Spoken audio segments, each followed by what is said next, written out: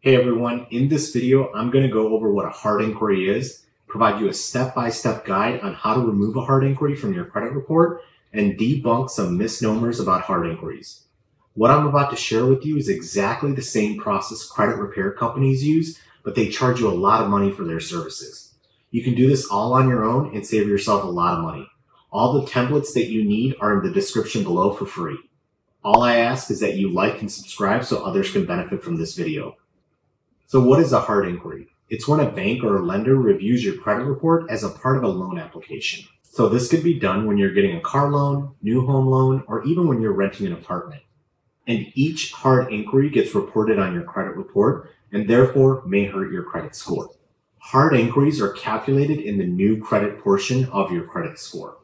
New credit makes up 10% or 85 points out of the possible 850 points on your credit score. If you're interested in learning more about the 5 factors of your credit score and hacks and tips that you can do to improve those 5 factors, I did an in-depth video that you can check out in our description below. Now, this is different than a soft inquiry, which is usually done when you're reviewing your own credit.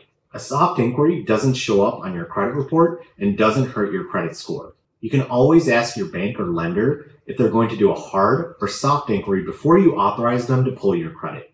And if you're curious, most money apps, like the app that I founded, Cambio, only do soft inquiries.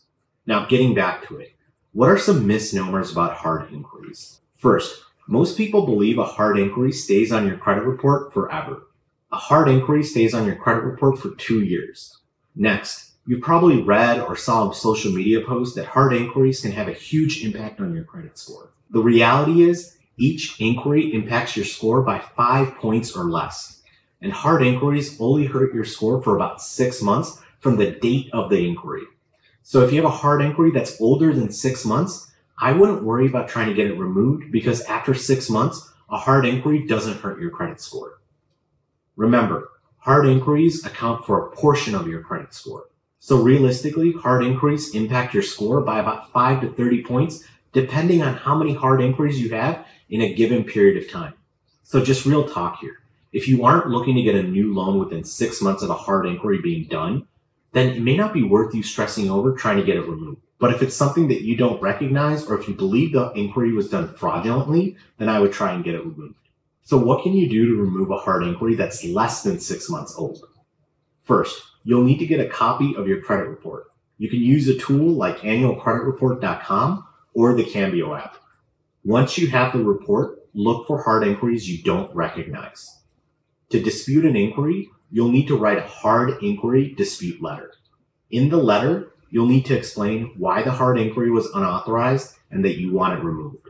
For example, you can state that you only authorized the soft inquiry and the lender did a hard inquiry. Or you can state that it was a result of identity theft.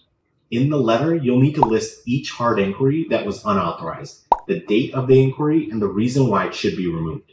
Then mail the dispute to the credit bureaus. I've provided the credit bureaus' addresses in the description below.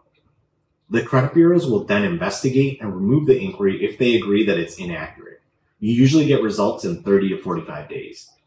We provided a free dispute letter template in the description below so you don't have to go search for it. A second option is for you to call the credit bureaus directly and try to reach the fraud department. You can call each of the credit bureaus at one of these numbers and talk to someone in the fraud department. Once you reach someone, tell them the name of the company that did the hard inquiry, the date that it took place, and why it should be reported on your credit report.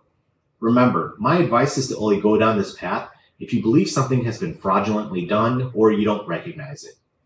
If you need help in your credit restoration journey, we've done more videos to help you. We did a video on how to remove late payments, how you can negotiate pay to deletes, and how to deal with medical debt in collections that's reported on your credit report. So check out the descriptions or subscribe to our channel. If this video has been helpful, hit that like button and subscribe so it can help others. And if you've got questions, put them in the comment below and I'll answer them. And if you're looking for more ways to have your credit score improved, check out our app, Cambio. We're on a mission to help you meet your financial goals regardless of your past. Thank you for watching, and we'll see you on the next one.